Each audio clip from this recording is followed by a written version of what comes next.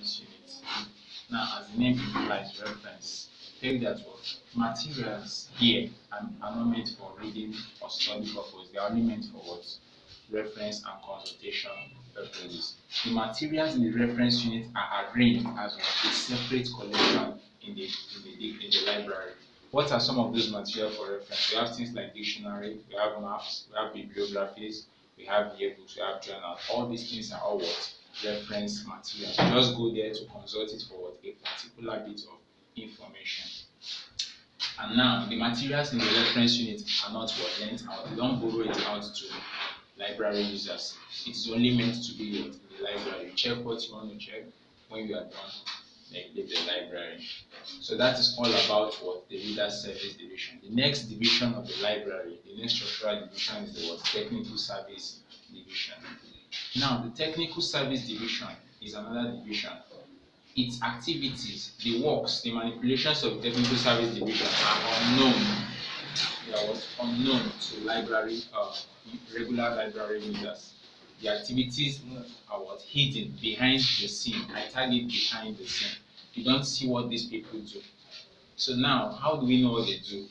We are going to, the technical service division is divided into what? Two main parts.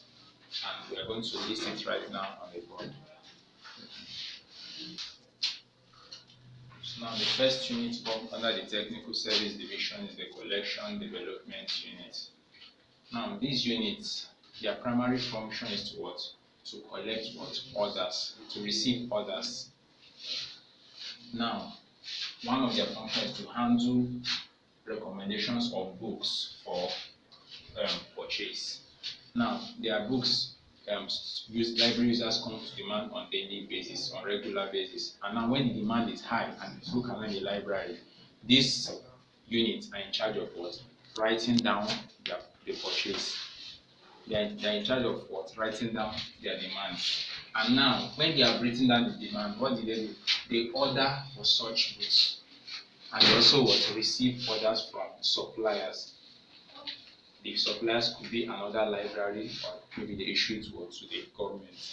And now they carry out bibliographic data checking.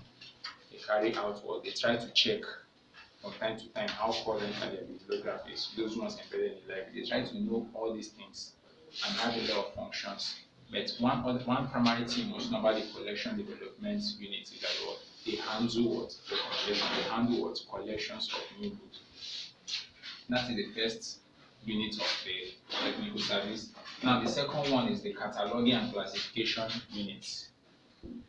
Now, so this cataloging and classification units, they organize materials into a set pattern of classes.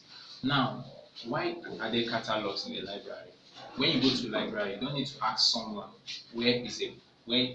let's use the academic library. Let's ask someone, okay, where is the book for education? Where is the book for law? Where is the book for these courses?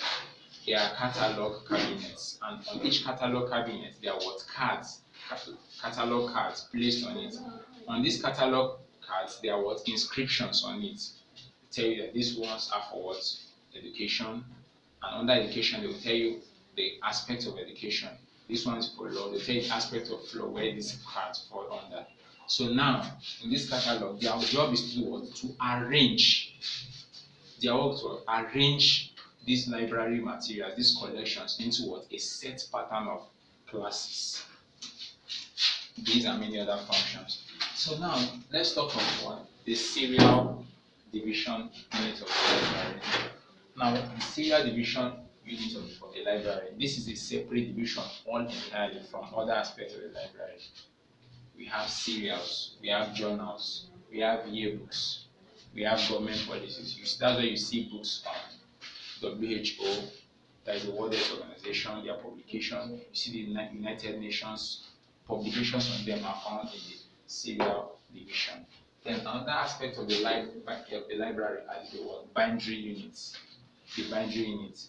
This department of the library, they are in charge of what? Repairing damaged books.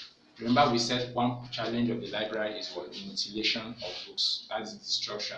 So when such books are being destroyed, it is the function of the bindery unit to repair these books and make sure that everything is in order. Then the last aspect is what the special collection division. As it has been tagged special collection.